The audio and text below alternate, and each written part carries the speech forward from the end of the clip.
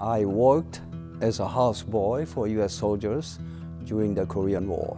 The family of a GI sponsored my immigration to America.